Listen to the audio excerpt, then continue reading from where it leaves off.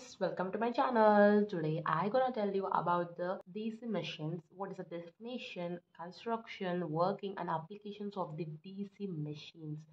Most of the students think that the DC machines are the most toughest topic, but it's quite easy. So let's discuss today what is about DC machines. So let's see first of all what's the definition of the DC machine. A DC machine is an electrical machine that converts electrical energy into mechanical energy. Generally, what's meant by a machine, friends?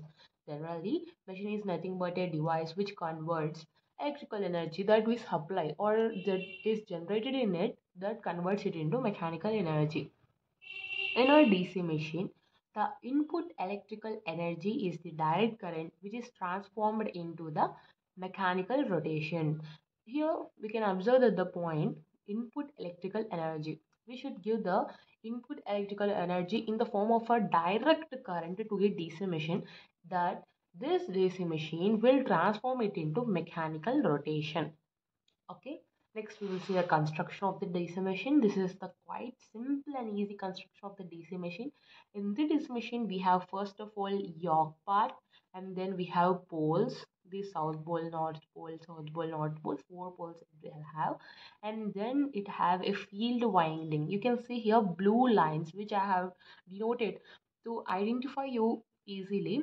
So this is blue lines are called field windings, and this uh, half triangles are the armatures, and the dots which are represented in the purple color are the armature conductors. And here the circle which is present in the middle of the DC machine is called commutator, which is the rotating part of the machine. And here the green colored rectangles or the brushes which are have different use in a DC machine. Now let us see what are these yoke, pole, field windings, armature conductors, and terminal boxes, etc. We will study about each of the part. Then we can complete our construction or the working part. Okay, this construction or working strings.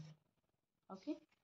Here the another point is when electrical current flows through a coil within the magnetic field, and then magnetic force generates a torque that rotates the DC motor. Here when the coil rotates, an electrical current generates in it, which is in the form of the magnetic force that rotates the DC machine in the form of a mechanical motor. Now let's see the next point. A DC machine consists of, these are the parts of the DC machine that we have discussed before, that is yoke, pole shoe, and the armature core, field winding, armature winding, commutator, brushes, shaft, and bearings. Now we will see in detail about each part so that we can complete our working and construction. Okay, friends, first we have yolk.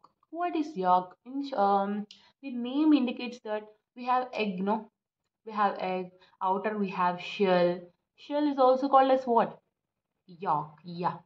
This is the protecting layer to an inner part of the egg. For basic daily use purpose, I'm telling. Okay. So let's see what is a yoke in our DC machines. Yoke is also known as a frame. What is a frame? The outer part of the object is called a frame. So what is yoke? The outer frame of the DC machine. Okay. Cover internal part of the machine. Yoke will cover the internal parts of the DC machine. It's the yoke is made up of silicon steel or iron. This yoke has a great benefits, which is like it is cost efficient. This is all about the yoke. Then we will see about the pole and pole shoe. First of all, what is the pole that we have seen like north poles, south poles in our previous south pole, north pole. Before I had explained to you. If you didn't see it, please go back to the video and you can watch it. This is the poles. Why here the poles are laminated, actually laminated, because why we should laminate, ma'am, you will ask. Because to reduce eddy current loss. Okay, to reduce eddy current loss, these are laminated, and we can observe that on the previous video I have shown that it has a field winding, blue lines. You can observe that I have before explained you just 2 minutes before. You have field windings. This is the first point. Field windings are placed on pole and it is laminated to reduce eddy current loss, produce magnetic flux inside the machine. It will these poles produces the magnetic forces inside the machine. This is all about pole and pole shoe. Now we will see about field winding. We have told that on the poles winding is done field winding. What is field winding actually? Field winding is, is a winding wounded on the pole. Yeah, it is a point where a pole is a winded, and here the winded is on the pole. Same point now. So winding wounded on pole. External DC source used to excite winding. Here we use external DC. Some machines we told na we give direct current. We give direct current in the form of the DC source. This is used to excite winding. What is meant by excite winding? Excite winding means to process the given winding. This DC source is given in the form of a direct current to the DC machine. This is the important point in the field winding. Then, uh, by which material field winding is made up of? It is made up of copper or aluminium. Copper or aluminium. Next, we will see about armature core. What is armature core? It is in cylindrical shapes, and the here the main points are the shapes, and the main another important point is the material. Is the main important point in the working of these machines. Okay, you should remember it quite enough. In exams they will check these 2 points first, then they will correct the paper. Okay, next we will connect it to shaft with the key. This is which is present in the middle of the DC machine. That is the blue color part you can see and observe here. This is called the shaft of the DC machine. Here the armature core is connected to the shaft of the DC machine. Here you can observe that the armature, these are pink color lines. This is connected to the shaft of the DC machine internally. Rotating part of the DC machine. Rotating part of the DC machine. You can observe that it is connected to the middle shaft. So it is being meant to rotate in the DC machine. Okay. Now again came to the point like material. Armature core is made up of cast iron and cast steel. It can be made with iron, it can be made with steel. This is all about armature core. Next, now we will see about armature winding. What is armature winding? Which armature winding is placed in the slots of the armature. We have seen that what is armature. Armature is like this in this form. Here two dots are present. What is this? Armature windings. Here armature windings are placed. What are the vacancy spaces are called? Slots. Okay, slots or spaces. So these spaces or slots are filled with armature windings. Now, again important point came, that is made up of armature winding is made up of copper, produces induced magnetic rotating flux. What is it? Induced magnetic rotating flux. Commutator. What is commutator? Where is commutator present? It is mounted on the shaft of the machine. It is mounted on the shaft of the machine. Now we will locate the point of the commutator. So let's see the where is the place of the commutator. This is a red one which is present near to the shaft is called the commutator. Okay.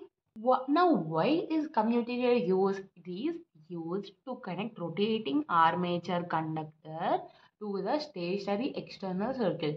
We have observed that in DC machine we have two circles. One is the shaft part, another one is the rotor, that is rotating part. So to connect these both we use commutator. Okay, this is the role of the commutator. Okay, this commutator in DC machines it works as a rectifier. Okay, Rectifier means what? Which converts AC signal to the DC signal. Here it converts AC torque to the DC torque. Okay. Next we will share about the brushes. Why do we use brushes?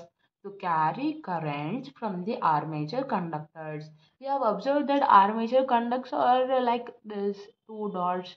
We have observed that in purple dots. These are called armature conductors.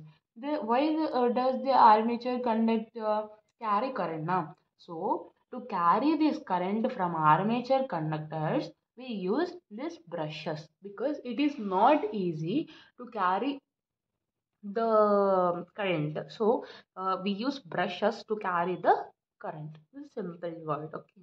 Why now main important. Okay. What is the main point of how the brushes are made up of carbon? Okay. Next, connected in spring and in rectangular shape. Here we can observe that brushes are in rectangular shape. Okay, rectangular shape made present in the middle, which carries current. You can see here the purple lines are the currents which carries by the brushes. Next, what is the shaft? What is the shaft? Transfer mechanical power. DC motor. What is it? What is the form of a shaft in a DC motor? Is it? Uh, it transfers mechanical power from the motor to the load, whereas in a generator, it transforms the mechanical power from the load to the motor. Next, we have the main important one, which is the bearings used at the end of the shaft. What is the end of the shaft meant by is this is a circle, not DC machine. In the middle, we have the blue lines. This is called the shaft. Here, nearer to the end of it, a bearings are the present. Next, why do we use bearings? We use bearings to reduce the friction in the machine. Because if the friction increases, then the machine can get a great damage. Okay. So to reduce the friction, we use bearings. Now, what is the material? Again, the important point came. What is the material made up of bearings? Carbon steel is the material which is used for made of the bearings. We have different types of DC machines.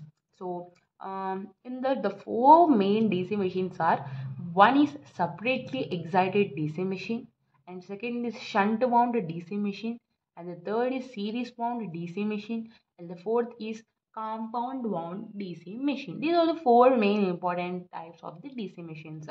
Now we will see the EMF equation of the DC machines. What is the EMF equation of the DC machines? P pi by 1 by n is equals to n. That is 1 P pi by 1 by n. What happens if n comes to up?